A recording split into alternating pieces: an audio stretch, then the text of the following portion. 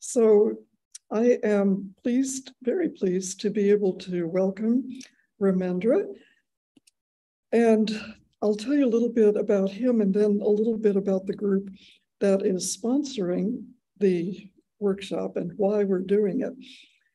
So Ramendra has written 44 books and about 30 languages they've been translated into. It keeps going up and up. And then I asked him how many stories he's written, and you know what he said? He lost count. That means an awful lot of stories. And originally he's from Hyderabad, but later he worked in Odisha for many years, and now he is in Bangalore, where he is joining us from.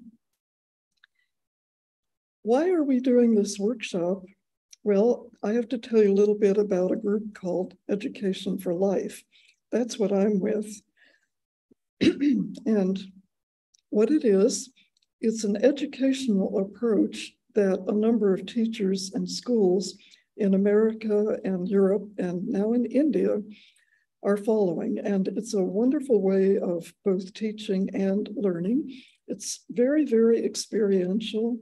It focuses on the child and not so much on the curriculum, although we obviously have to follow a curriculum in a school, but we start with where the child is. And of course, I won't go into very much of that, but it's a very big difference from the way a lot of schools, both here in India and in my own country, which is America.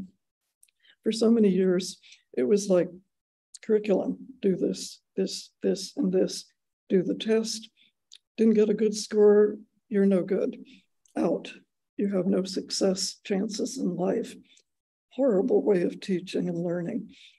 And Education for Life looks at the child or adults, if they're learning, and finds a way to use their gifts to work with their consciousness, their energy, and their enthusiasm to find their gifts and let them really find ways to express those gifts.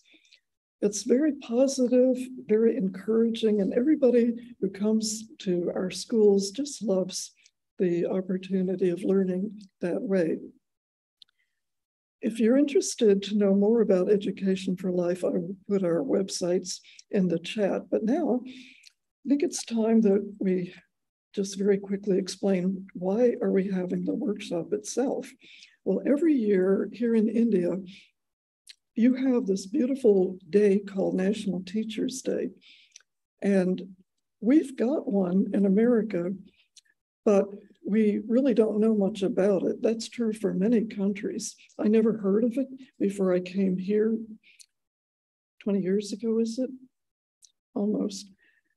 And every September the 5th, for some years, Education for Life has sponsored a children's writing contest. And usually it's on qualities of my favorite teacher, or last year it was on a teacher who helped me do more than I thought I ever could. This year, the writing contest is a little different. It's, if you had a magic wand, what are 3 top qualities that you would like to have in your ideal teacher? So a number of the participants who will be here are some of our contestants, probably some of the parents, friends. We've opened it up, so it's no longer just for the contestants and our contest, but it's open to everybody who knows about it. And a lot of you I see, I don't recognize, so I'm sure you are friends or fans of Ramendra. Okay, so now you know who he is, if you didn't, and a little bit about Education for Life, which is sponsoring the contest, and why we're doing it. And what we'll do is we will go till 11:30 or a little bit longer, since we started a couple minutes late, with him doing whatever he's going to do. I know you're going to love it. He's gotten many awards for being a terrific storyteller, not just a writer. And workshop leader. And you please, if you've got questions, put them in the chat and I'll be watching the chat. And then at 12:35 or thereabouts, he will take all your questions. We decided to do it this way rather than you raising your hand in between things that he says, because, well, he said it just works better. So we'll go that way. So Ramendra, over to you. Hi, guys. Thanks a ton, EFL and Prisha, for inviting me over. Prisha did not mention one thing. I thought I'll just clarify that right now I'm a cancer warrior. I'm kind of being treated for colon cancer, stage 2. And after 4 surgeries, 4 septic shocks, 5 chemos, 5 rounds of radiation, 40 days in ICU, 17 kg weight loss, I'm back here to interact with you.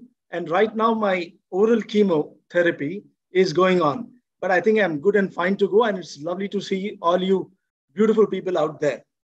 So to begin with, let me start with the beginning. How did I get to be a writer? When I was around 8 years old, I wrote a poem. This must have been the most terrible poem ever written by anybody in humankind. It went something like this. Topsy and Tim went for a swim. Topsy swam well and broke the spell. Tim swam badly and went home sadly. It was such a sad, pathetic poem. But the poet in me was excited about it. And I scribbled it down and took it to my father.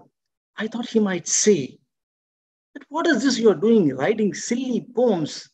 You should be studying science like Putul Auntie's daughter or Chadda uncle's son. You should be doing math.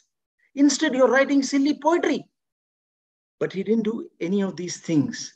He just picked me up, gave me a tight hug, and said one word, wonderful. And if today I'm a writer with 44 books, 30 translations, and whatever Prisha introduced me as, it's because of that one word and that tight hug. So I went on to write poems, and then I branched into satire. Somebody is saying that the voice of Mr. Ramendra is trailing off. Is there a technical issue? Or is it okay? Is it cool, Tushar? Okay. So I went on to write satire and all. And I got into a bit of trouble, because I wrote a satire which was against the political establishment. When in around 1995, my daughter was 4 years old and my son had just happened. My wife, my beautiful, gorgeous wife, Madhavi, who also worked in the same steel plant as I, had her hands full. So she encouraged me. She inspired me. She motivated me.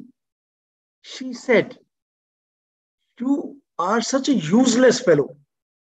You can't sing lullabies. You can't wash bums. You can't cook. You can't even boil an egg. You think you're a great writer, no? So why don't you tell stories to our daughter, Ankita, while I take care of the newborn baby, Aniket? Now, this was a challenge I had to accept. But being the egoist that I am, I thought, why should I tell tales from the Thenali Raman or Aesop?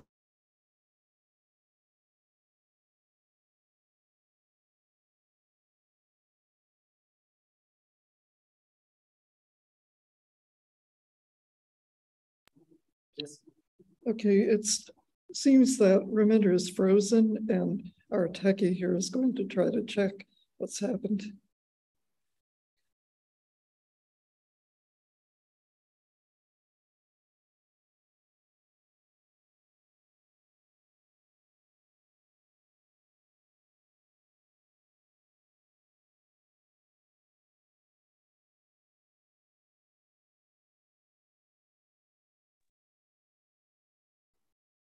Yeah. Good to go? Yeah, there was some snafu. I think my wife found out that I'm criticizing her and she tinkered with the internet. Anyways, I'm back again. So after 4 years, my son Aniket also became a part of my audience. And but his tastes were different and my daughter's tastes were different. I had to manage both these proclivities and all. And somehow that's how I started getting into seriously into children's writing. Now, let me switch a bit to the main theme of the workshop, that is how to write fiction for children.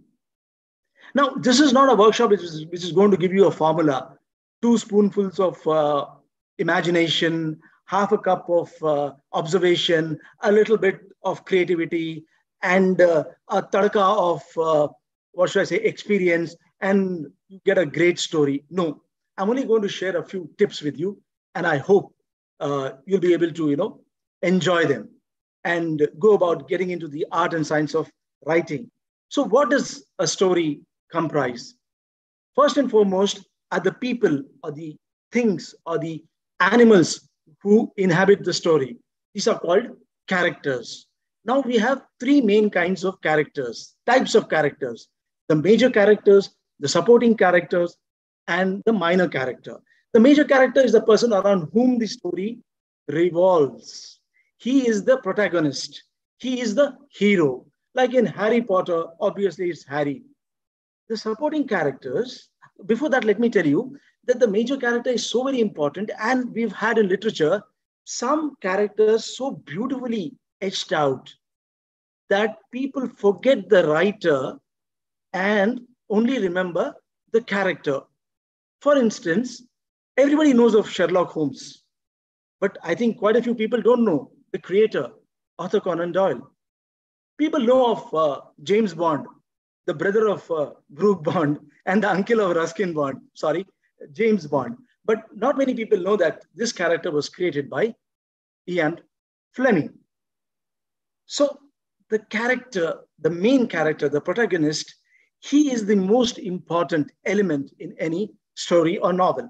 Then we have supporting characters who are important, but not as important as the protagonist. In Harry Potter, we have Hermione. I hope I got the pronunciation right, Prisha. Otherwise, you'll spank me. And Ron and Dumbledore and Hagrid. These guys have their own very important roles to play, but not as important, like I said, as the protagonist. Then we have these chutku, mutku, teeny, weeny, chunku, punkus, called minor characters who come in and out of the story and leave a tiny mark. For instance, we have that guy with some kind of a bottom, I think Neville Longbottom in Harry Potter, and we have the uncle and aunt, Uncle Vernon and Aunt Petunia or something. Yeah. So this, it's very, very important for any writer to make the characters resonate with the reader. Otherwise, the story falls flat. Then we have the second aspect. I'm just touching upon these aspects. I'm not going to any great detail because of time and other constraints. The second is the plot. And the plot is basically the storyline. We have a beginning, we have a middle, we have an end. In the beginning, the storyline is introduced. You have a kind of a problem or a conflict or an issue. In the middle, the characters delve with this problem or try to solve this problem. And in the end, they end up usually, in my kind of stories, where I almost always believe in a kind of a happy ending, they end up solving the problem, hopefully. So we have a beginning, a middle, and an end. This has to have a seamless flow, right? The beginning should flow into the middle, which should flow into the end. And the reader, especially the young reader, shouldn't have too many questions in his mind as to what happened, who did what to whom, and all that. That is how I like my stories to be, rather simple, not too many areas of gray. But many writers don't believe that. They believe that it has to be complex and complicated and people should think, excise their gray matter. I'm not in that business at all. I believe in simplicity. Now, let us move on to dialogues. Now, these dialogues are, I think, one of the most important part in a story, especially a children's story. For instance, they give you they tell you what makes a character unique, the speciality of the character. He can be an introvert, he can be an extrovert. For instance, my wife, beautiful wife, like I mentioned earlier, Madhvi, she's an out and out extrovert. She can talk to anything. She can have an animated conversation with a doorknob for at least 10-15 minutes. So one day, I just was entering my living room and I found her talking to somebody. And she went on talking for almost 33 minutes. And I was feeling jealous. If you have a beautiful wife and she's talking to somebody for 33 minutes, naturally, you'll be jealous.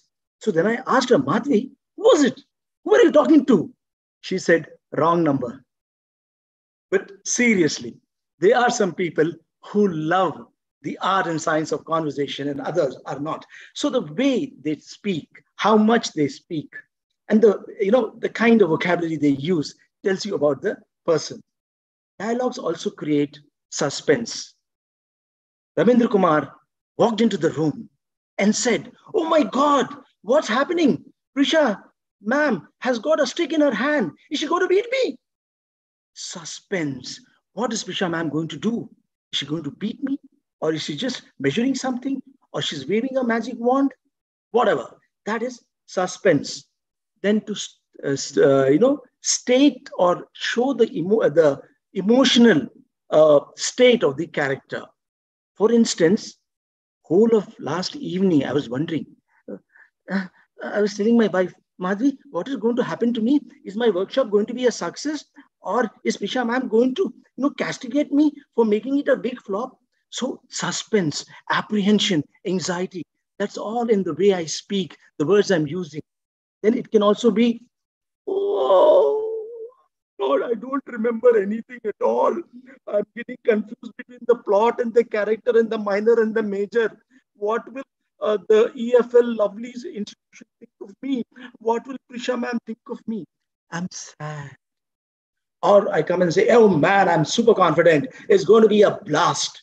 I'm confident. I'm super thrilled to be here amongst all you lovely people. That is another state. So dialogues can tell you about these various states. Then there's something called a setting, the milieu, where the story is set. Now, let me tell you an incident. We had gone to meet Ruskin Bond, who's not the brother of James Bond or the uncle of Brooke Bond. Ruskin Bond, one of the greatest writers of our times. So after we met him in Landour, we started walking back to the guest house. Now, it was around 9 o'clock in the evening. It had just rained. It was pitch dark. On one side, there was a cliff. On the other side, the valley. And the trees were laden with raindrops. And as the wind caressed them, the drops were falling. There was nobody around. The only sound was the sound of our footsteps. Tuck, tuck, tuck. And my wife Madhvi and I were walking in complete silence. At that moment, Madhvi turned towards me and smiled. And I thought, what would happen to me if she turned into a ghost? Fortunately, she didn't. But using this milieu, using this setting, I wrote a horror story much later called The Stranger, which was published and appreciated. So that sometimes the setting becomes one of the major characters in a story or a novel. That is the importance of setting. And now we move to language. Now, what should the language be? First and foremost of importance is that the language should suit the character. Now, suppose there is a 75-year-old professor of physics who's coming to EFL. Naturally, he usually will not say things like, yo, man, EFL rocks, man. And Pune is a happening place. Normally, he wouldn't say such a thing. It would look odd.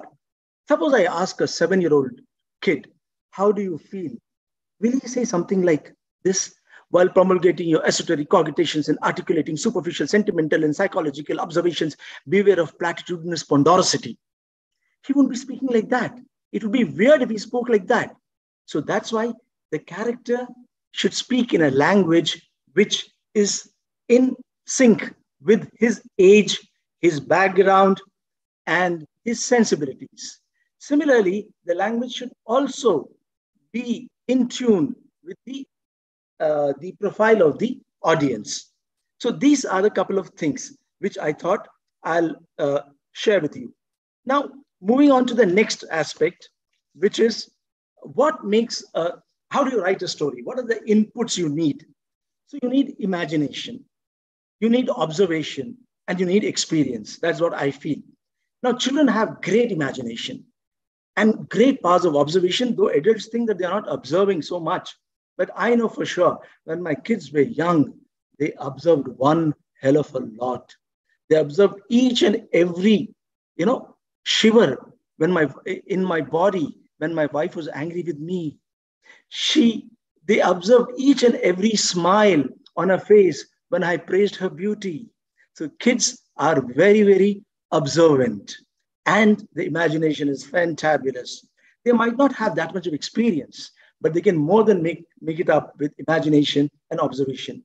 We adults, we might not have that kind of imagination, but we have certain kind of experiences. So these three facets, together, they combine to give you the input for creativity. Then second thing, this you must have heard n number of times. Reading is important. Reading is so very important. Please read as much as you can in every kind of genre you can.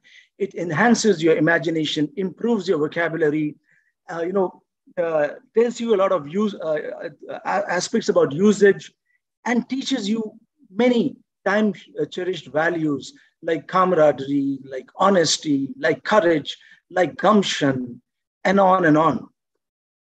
Then another aspect which I would like to touch is, what is creativity? How do I start writing a story? How do I get ideas? Creativity is basically about those tiny sparks floating around you. Anything and everything can inspire an idea. A dialogue in a web series, a text on WhatsApp, a post on Insta, somebody's status on Facebook, a comment on Twitter, a conversation in a bus or in the classroom, a reprimand from a teacher, the caress of a parent as you sleep. Anything and everything can inspire an idea. So my friends, please be open to all these sparks of creativity which are around you and absorb them, internalize them, imbibe them. And whenever you get a chance, write. And don't wait for inspiration to write. There was a friend of mine, my dad's friend actually, a very senior person, a Sahitya Academy Award winner. He would go all the way to Kashmir, Dal Lake to write poetry, to write poems. If I tell my wife that I need inspiration and I need to go to Dal Lake or some other place where there's all water and beauty and scenery and all, she'll just dump me in the washing machine. That's the closest I would get to water and lake and all that. So don't wait. Right? Don't wait for the right moment, WRITE or RIGST. Just write. When you get these ideas, now in our times, we didn't have these cell phones and stuff like that. Now you have. Whenever you get an idea, just record it on your phone and then go back to it later. And the third aspect is make writing your ikigai, your passion. You be in the world of words, be in the world of writing 24/7. That is the best way. And I think I think the writers here, I can see Shalini Verma and others would agree that writing has to become your ikigai, your obsessive compulsive disorder, your OCD. Now, let me move on to how I wrote one of my most loved stories. My family, we had gone to Goa some years ago. Kids were pretty young. Ankita was 11 and Aniket was a precocious 7. Madhvi and I were sitting on the beach watching the sunset. And here Ankita and Aniket were having a conversation. Aniket said, you know, Papa, he can write on anything. Ankita said, don't be such a chamcha of Papa. He can't write on everything. He's a good writer, but you know, he has his limitations. No. Papa can write. That's the age when kids think that Papa is a hero. And now he's in the age when he thinks Papa is a big zero. But anyways, so they had this, they said, let's bet on this. And as I was trying to look deep into my wife's eyes and the sunset and comparing the two, suddenly my daughter Ankita took a pebble and put it right under my nose. Papa, see this pebble? You have to write a story on this pebble. I said, what? How can I write a story? And here, with this, all this kind of things happening, lovely sunset, and your beautiful mom, and you guys and all that. No, I can't write. No, Papa, it's a challenge. Aniket said, you have to write because I have placed a bet with Ankita. You have to write, Papa. Otherwise, you know what will happen to me? She'll keep teasing me. Did I have a choice? No. When your kids ask you to do something, you damn well do it. So when my family was busy enjoying in the hotel room, I was sitting on the beach writing a story. Fortunately, I managed to meet the deadline, and the story I wrote went on to win an award. And that is the story which I shall be narrating to you. It's called A Pebble on the Beach. This is a story about a man called Satya. He was very honest. He loved people. He loved to spread the message of God, peace, love, harmony. There was one person hanging somewhere who hated him because he was the antithesis of the values which God stood for. He was the devil. He hated God and everything which God stood for. And he hated this guy called Satya. He thought, okay, let me teach this Satya a lesson.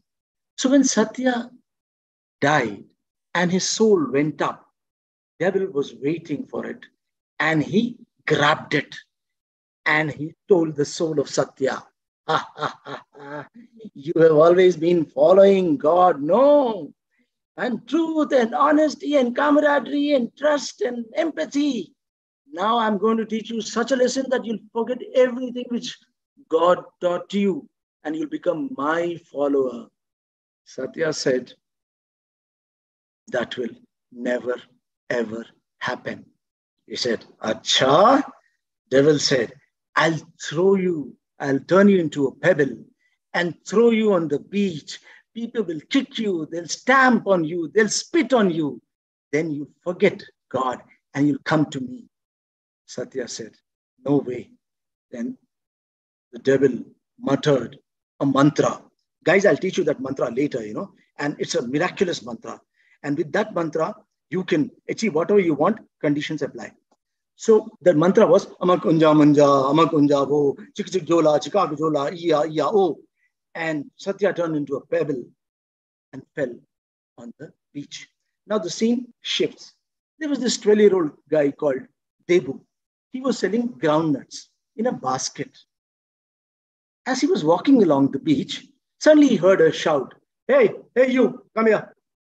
Three youngsters in their 20s were sitting under a palm tree and drinking. And you know what they would be drinking? Come here. So yeah, give us some groundnuts. So this guy measured 3 cupfuls and all and give to the guy who had shouted. He popped the groundnut in his mouth. Quite tasty. So then he looked at Debu and he said, why are you standing? Get lost. Debu said, what about the payment? He said, what payment? He said, these groundnuts cost 10 rupees. I want my 10 rupees.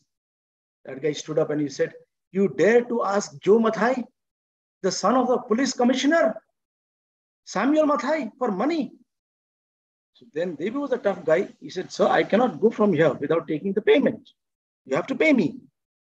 So Joe looked at his friends and he said, this guy wants payment. So, okay, I'll give him payment. And he slapped him hard. Poor Debu fell on one side and the groundnuts on the other, and they spilled all over the place. Debu got, and the three of them started laughing. Joe Mathai and his two friends.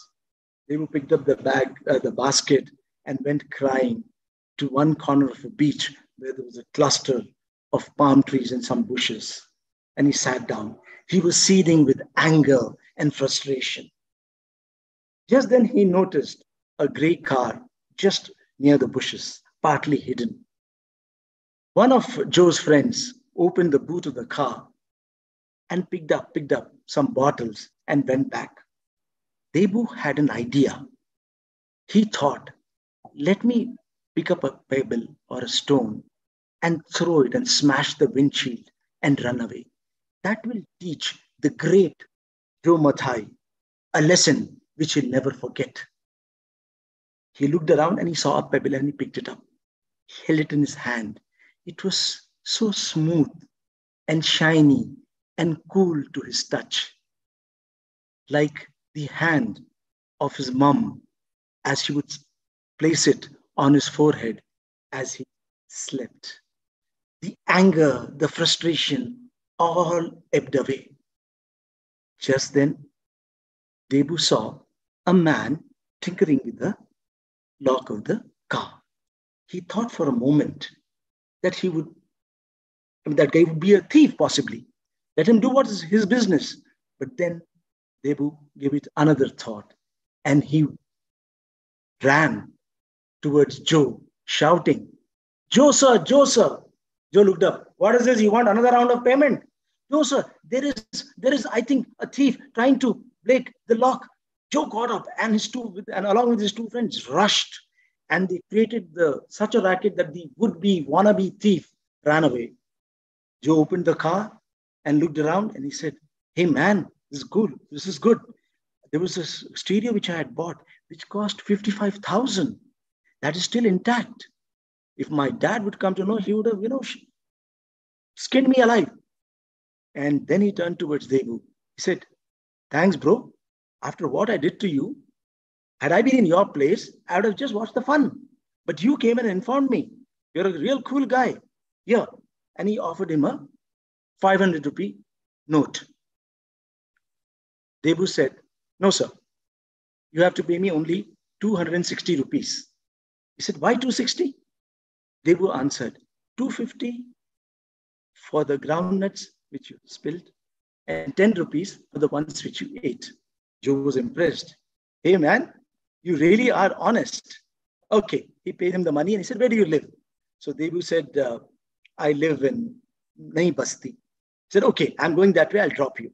So he dropped Debu and Joe after around 15-20 minutes of driving, got into his garage, and he was about to get out of the car when he saw something lying on the seat.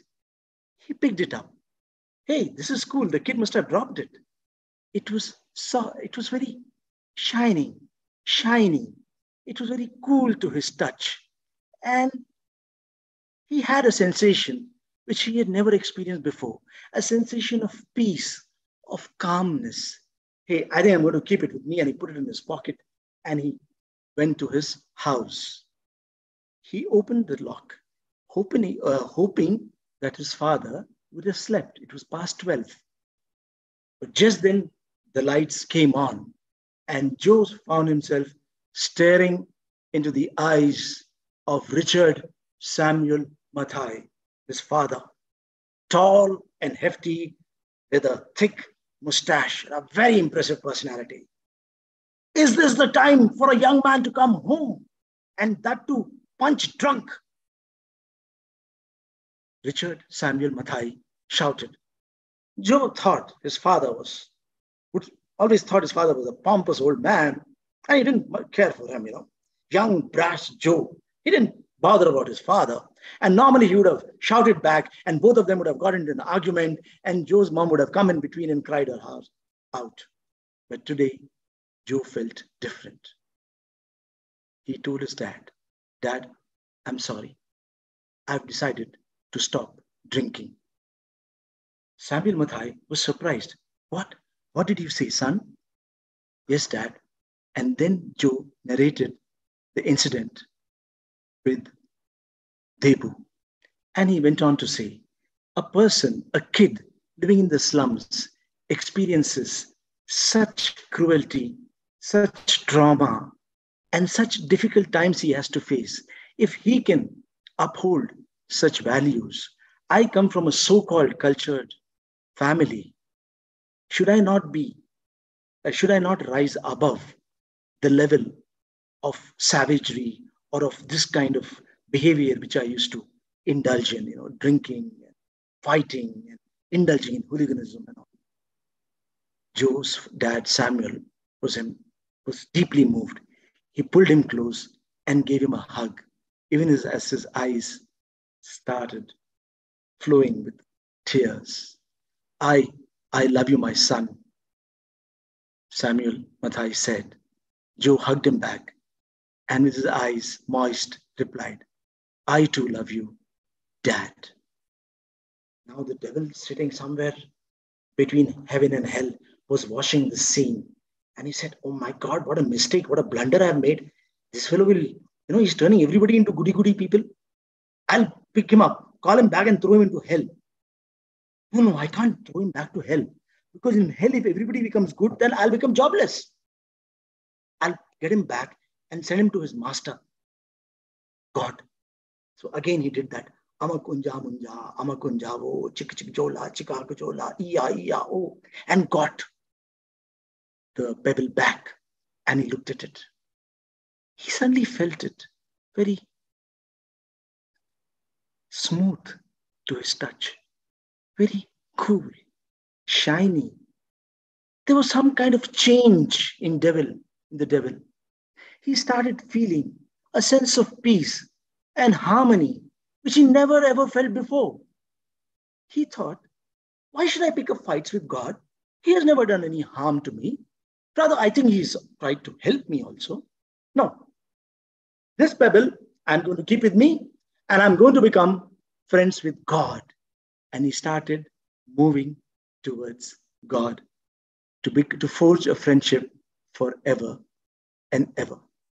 Thank you.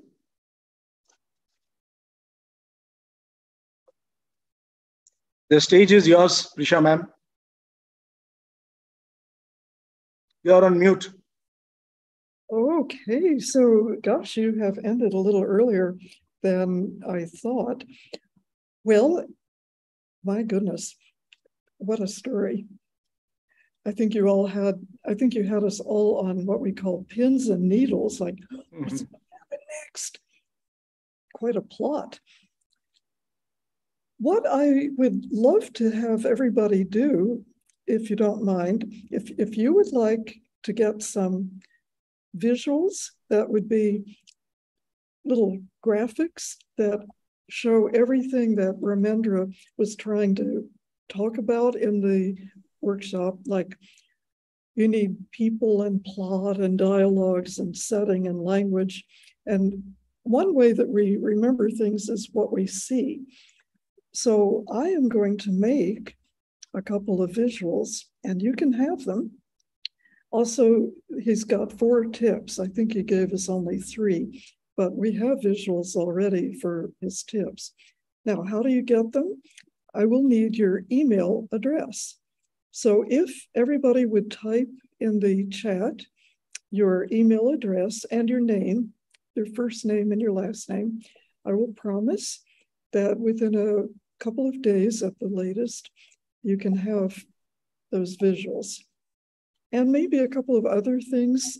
Ramendra might want to give us a list of all of his books. He might want to give us another story that we might look at. Anyway, we need your email address to do that. Second, another little gift. I'm sure that you would like to share this visual, this workshop with people. And it is recorded. So we will be posting the recording link, I think by tomorrow, Tushar. Do you think we can have it up? Yes. So at some point on Monday, come back to edforlife.in. I put that address a little earlier in the chat. I'll do it again here. I'm just going to type without all the like WWs or the HTTP, whatever. I'm just going to type this, edforlife.in. Oops, that went to just one person. Try that again. So if you go there, that will be the main page, which is for Education for Life in India. Tushar earlier in the workshop also posted, and I'll put it up here again, another site would be of interest to you if, only if, you would like to know more about Education for Life in general. The one I put up, edforlife.in, is a site that's under construction. Hopefully we'll have it up a little bit more in good shape within, I guess, at least 3 weeks. We'll probably have everything we want to post. And it will be for people who particularly are interested in Education for Life here in India. But the other one that ends in .org will be about Education for Life in general. I see a couple of email addresses coming, so please keep it up. Excuse me. We have some time. I would like to just narrate the reaction of my kids to my stories. Oh, please. Yeah. So what would happen is that my daughter loved those kind of stories, you know. Once upon a time, long, long ago, there lived a beautiful princess. She fell in love with a tall, dark, handsome prince. Just then, a monster, a Rakshasa, entered, and the prince, using his ingenuity and skill, captured the Rakshasa, put him in a dungeon, and they lived happily. The prince and the princess lived happily ever after. And my son, Aniket, his taste was exactly the opposite. He was a great fan of Bruce Lee, Superman, Spider-Man, and God knows how many men, except Padman, because Padman had not existed then. So his taste was full of violence and gore. He would love that in the second or third sentence, the hero would be pulling the lips of the villain. And by the time the story ended, the villain's kidney would be flying in the stratosphere, and the hero would be, literally pulling apart the entrails of the villain and his cronies. So full of violence and gore. So for me to balance once upon a time, long, long ago, and dishum, dishum, and dishum was one hell of a task. Fortunately, with the blessings of my dad, I could do this, and that's why I'm a writer. And my son and daughter both loved, what they loved the most was horror stories. And I'm sure the kids here also would love horror, scary stories. So I would start narrating a horror story, and my son, he was around 4.5 or something, he would be sitting a couple of feet away, and I would start like this. At the stroke of midnight, Lakshmi stepped out of her house. Chun, chun, chun, chun, chun. The sound of the anklets echoed in the stillness of the night. And as she took one step after the other, Aniket started moving towards me inch by inch. And then I would say, Lakshmi saw a huge mansion. It was so ghostly. Cobwebs were hanging from every pillar and window. And as she stepped forward, the door opened. And she stepped in, and then there was a sound of a wolf. And by the time the wolf ate Lakshmi, or Lakshmi killed the wolf, Aniket would be sitting on my lap, holding me tight and looking up at me. And believe me, those blissful moments, I wish I could relive again and again. On cold winter evenings, summer twilights, rainy afternoons, my kids and I explored this world of magic, wonder, fantasy again and again, and created memories which to us are even now the most cherished ones. So I would like to request the parents and teachers here, particularly the parents, do spend time with your children. If you can't tell them stories of your own, read out from books. The proximity you would share, the voice, your voice and his or her reaction, these would create memories which would be like diamonds and would last forever. I've created a concept called, you've heard of ATM, anytime money or automatic teller machine. I've created a concept called ATM card or anytime memory card. For creating this card is so very important in the sense it's so very valuable because it's priceless, right? It has no, you can't put a value to it. It's priceless, right? And whatever the vagaries of the stock market, the price of this card would keep on increasing. It won't get stolen. It won't get broken. It won't get torn. It won't get lost. Your dolls will get torn. The gizmos will get broken. And those PlayStations might get jammed. But these memories would last forever. And what do you need to create memories? You need only two four-letter words, love and time. And you have plenty of both, though you claim, I don't have the time. Don't buy gizmos. You can buy gizmos or whatever, I don't mind that. But spend time, quality time with the children. Not like, like a colleague of mine, one day he said he wants to take leave and spend time with his daughter. I was thrilled. I said, oh, by all means. And he went home later and he told me that I was watching Virat Kohli scoring a century and I'd given a drawing sheet to my daughter and she was scribbling. That's not spending quality time. Quality time is keeping you in the same, both of you in the same space, holding her attention, giving her your every mood and moment for that particular period. I and my kids would have a blast every few months. It was called Papa's Day Out. We would send my mom with a huge lunch box so that she wouldn't come for lunch. We would dress up into crazy kind of clothes and jump around, go to the local zoo and chat with the monkeys and play cricket or play some stuff, crazy stuff, and go to hotels where my wife wouldn't dare step into. Oh, it's not so very hygienic. I can't do that. We'll get malaria and lavaria and whatnot and all. But we would enjoy and we would have a blast.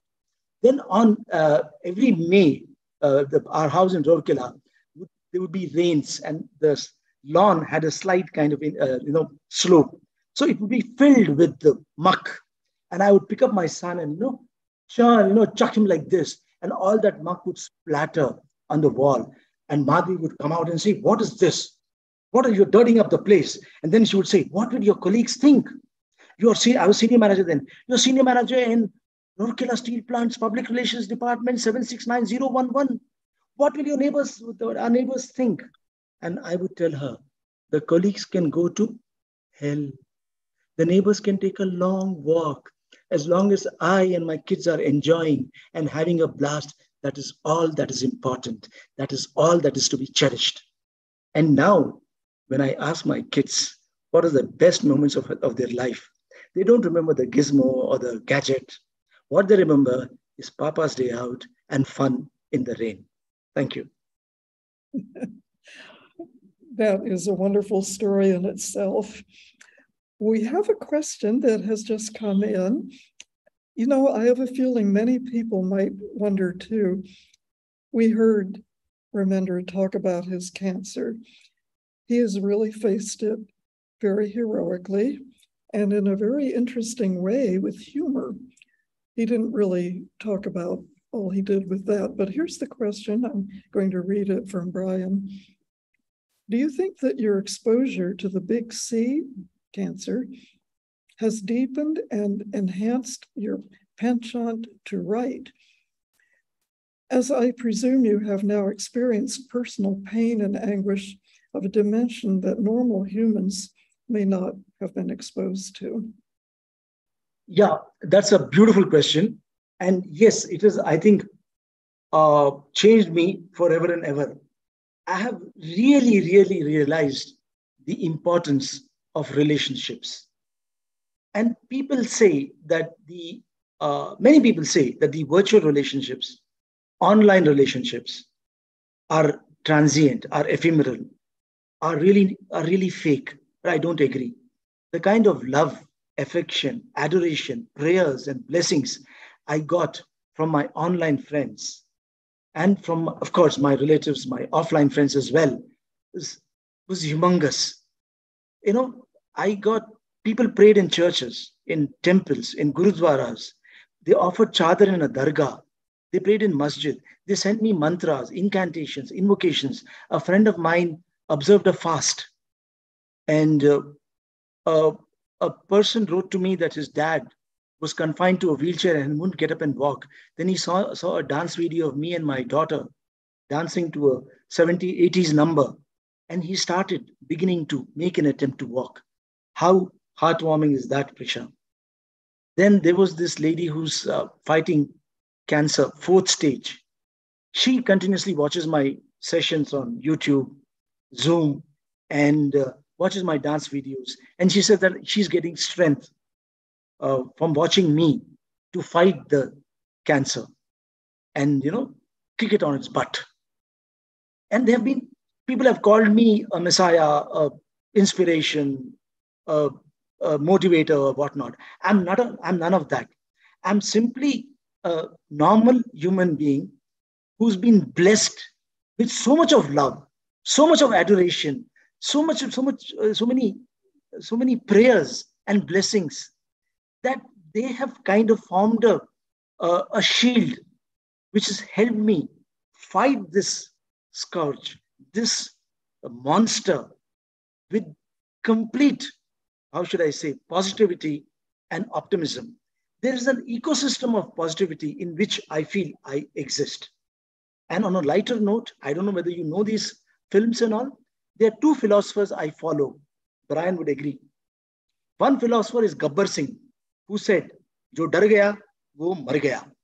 And the second philosopher is 2022 Pushpa, who said, "Main jhukega nahi." Basically, what I mean is, I have tried to fight this tumor with my own brand of humor.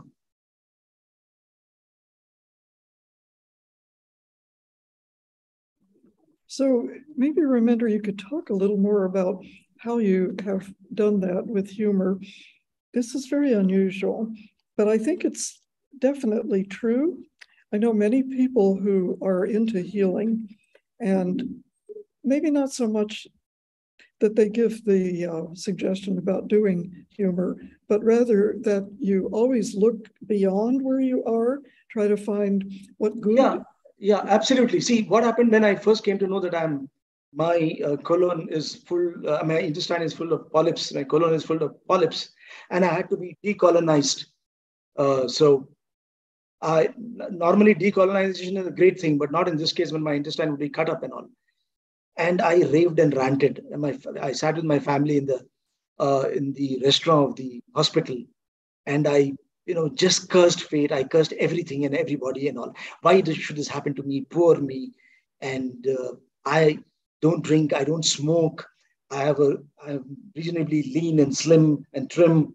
I exercise regularly. I don't eat red meat. So how could this happen to me? And there was so much of angst in me, so much of anger and frustration. And then I looked at my family and I saw their faces crumple. And I decided I couldn't do this to them. It's not their fault. If I start crumbling now, what's going to happen to them? And for me, family has always come first. And I thought, I have to change the narrative. I've had a very tough life, Prisha. I'm from a broken home. My parents divorced, I think, when I was only 15. I'm a suicide survivor at around 14. I've suffered from brittle diabetes, and I have a insulin pump attached to me. The only attachment, apart from my beautiful wife. I suffered from hemangioma, which is a strange kind of polyp which grows somewhere near the vocal cords. And I was almost losing my voice. And my wife was ecstatic with joy that what she couldn't achieve in 17 years, a hemangioma could achieve in 7 weeks. And that critical surgery was performed. It was a very critical surgery. It was performed in Hyderabad. And fortunately, I got my life and my voice back. And Madhuri also was quite happy. And then this cancer happened. So I knew as a writer, as a storyteller, as an inspirational speaker, my narrative had to be different. I had to fight this humor this tumor with my own brand of humor, like I've said. So I went online with a take on Amitabh Bachchan's dialogue in Diwar, in Silsila. And we did a couple of dance videos, my daughter and I, choreographed by me, of course. And I flooded the social media with messages which were full of hope and optimism. I wanted people to realize that cancer is a word, it is not a sentence. And positivity and optimism will not make me live longer. I will not live as long as Queen Elizabeth, bless her soul. But every day of my life, I will live better. There will be more, the quality of my life would improve every day. If I have this attitude of positivity, of optimism, of humor, and reaching out to people with my little message as much as I can, as often as I can, and whichever way I can. I think this is very, very similar to what we hear about a lot of people who are wonderful singers or comedians, sometimes actors, which is they too had a lot of sadness and challenge in their life. I wonder sometimes maybe the very best of our storytellers, whether in song or print or comedy, the very best ones have had to go through pain. Somehow maybe that is how we learn. True. I always believe that the worst of times bring out the best in you. I personally believe. And let me narrate another, I'll give another example. I have a brother-in-law, my sister's husband, who laughs once a month when he gets his salary. Otherwise, he's so full of gravity that had he been in the times of Newton, he would have discovered gravity without the help of the apple. He's always so serious. But I believe in levity, not gravity. So he told me once, what the hell? How do you behave like this? You're so childlike. I mean, you behave like a kid, always jumping around, making fun and all. Nobody will take you seriously. You're a general manager. I was general manager then in a big company and all. You have to maintain that gravitas. You have to be serious, But you're like a kid. So I told him, oh my God, this is the ultimate compliment you've paid me. You've called me a kid and you've called me childlike. I wish I could remain a child for the rest of my life. And I wish every adult would remain a child because that is the best state to be in, pure, innocent, pristine. And as long as we are childlike, we really are alive. The sad part is we adults we as children grow into adults, and that's where we snuff out everything that is beautiful in our lives. He shut up after that. Thank you. That's beautiful. We have another question. Who is your favorite author and which is your most favorite book? This is very easy to answer. My favorite author is Pelham Grenville Woodhouse, P.G. Woodhouse. And my favorite book, because I think he's the greatest comic writer on planet Earth. And my favorite book is one written by him called Leave It to Smith, where the P is silent, P. Smith, Leave It to Smith. I must have read it at least 11 to 12 times. And before my engineering exam, I would read a couple of chapters and then go and appear for the exam. And even now, whenever I'm feeling down and out, I just pick up from anywhere in the middle or at the end or the beginning and read a few lines or a few sentences. So P.G. Woodhouse, absolutely top of the line. I think he's one of my favorites too. I just put in the chat how you spell his name. If you haven't met him yet, do. He has tremendous books and plays and even some poems. Yeah. I don't see any more questions in the chat, but I've got one, which actually I think maybe some people think of when they meet a writer like you who's gotten very famous and has written so much. And that would be, what did you find hardest about writing? So I don't find anything hard about writing, because if you're passionate about something, if you love something, how do you find it hard? So because I'm a blockhead, but I don't suffer from a writer's block, for the simple reason that I have written in all genres. I've written picture books to young adult, to adult books, books for grown-ups. I've written books, realistic stories, fables, folk tales, fantasies, satires, poems. So whenever I get bored in one particular genre, I switch to another genre and continue. So I enjoy writing. So there's nothing difficult about writing. But yes, publishing has its own travails, it has its own roadblocks and all. So that's a part and parcel of every writer's life. So, I mean, I just take it with a pinch of salt. I would like to add one more thing. Talking about my brother-in-law, when I had gone online with all these takes on Amitabh Bachchan and this fun stories and all that.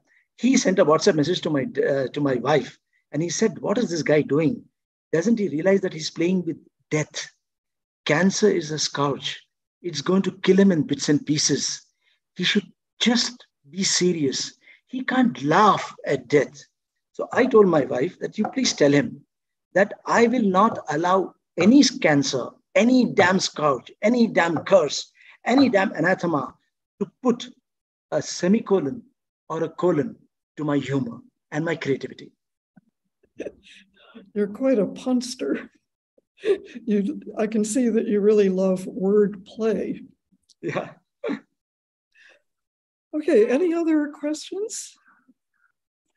Because perhaps the time has come to say goodbye, but I want to, if I don't see any more questions, I want to just say one other thing, which is when we first asked Ramendra to do the workshop, we didn't know that he was going to do it primarily on fiction, even though he is a fiction writer.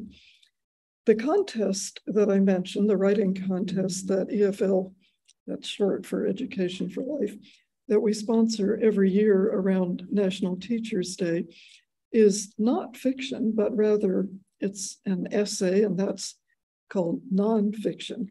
So he writes fiction, and our focus for the contest anyway has been nonfiction. So we were thinking, okay, how do we put this together? Because we really wanted him. He's become a very good friend of Education for Life. And I could see after a while, here is how we do it. And I'll leave you with this. And that is, everything really is a story. When you think about what is an advertisement, what is an essay, even though it's like, here's what I think, or any other kind of writing that is not a story. It is a story. It is about people. That was how Ramendra started off when you talked about what does writing entail. It has to be about people. People have to see what's in it for me to read this or to buy this product. And what is the plot? Well, you may not think of an ad or an essay as having a plot, but it does. It's just not maybe the same as the plot that you write for a story. That is the kind of story he writes. And then he mentioned dialogues and setting and language. Well, goodness, all of that's very important. What words do we use? How do we say them? What context or setting do we put them in? So I just want to leave you with that, because writing is all of a piece. It is not only fiction, and it's not only nonfiction, and it's very exciting. And some people get into one of that, or some people get into one more than the other. Like Ramendra is an outstanding I'm catching myself. Delete. He is a fiction writer. but many others are nonfiction specialists. And yet, isn't it beautiful that we really do the same thing? And I hope everybody gets inspired. He called this word ikigai. Frankly, I never heard of it before you mentioned it, Ramendra. I had to look it up. But it's your passion, what makes you really feel this is me. It is what makes you get out of the bed every morning. Absolutely. It's like what sports people find when they call it being in the zone. So basketball players, tennis players, swimmers, you know, any sports people, when they're really into what they're doing, they are calling it. Yes, she's got the book. She's got the book. Great.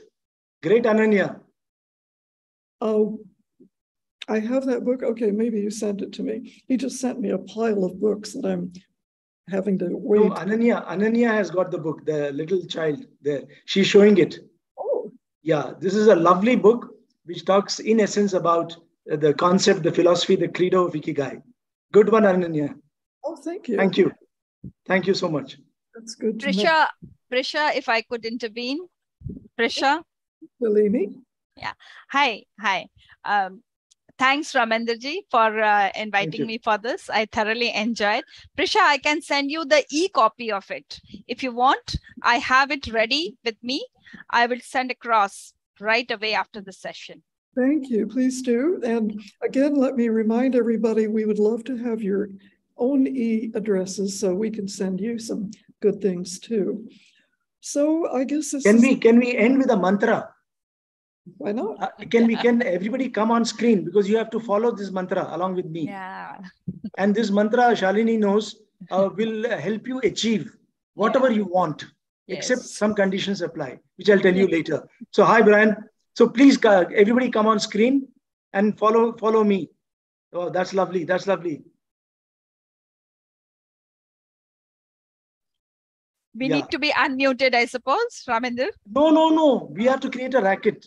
Okay. My wife should think the house is on fire. So repeat after me. Hold your hands like this. I hope you can see. Amakunja munja. Everybody unmute. Everybody unmute. Amakunja munja. Amakunja munja. Brian, I can't see. I can't hear you. Sorry. Amakunja munja. Amakunja munja. Amakunja wo. Amakunja wo. Chik jola. Chik jola. Chikak jola. Chikaka jola. Iya wo. Iya wo. Like my brother-in-law would say, Amakunja munja. Repeat. Amakunja wo. Amakunja wo. Chik jola. Chik jola. Sad person. Chikak jola. Chikaka jola. Iya wo. Iya wo. And for the last time, like I would say, with or without cancer, Amakunja munja. Amakunja munja. Amakunja wo. Amakunja wo. Chik jola. Chik jola. Chikak jola. Chikak jola. Iya ho. Iya ho. So this mantra, get up at 6:30 in the morning, any day of the week. The room should be kind of silent. The light should not be too bright. Recite this mantra. Whatever you want to achieve, will be achieved. The only thing is, the date should be 30th February.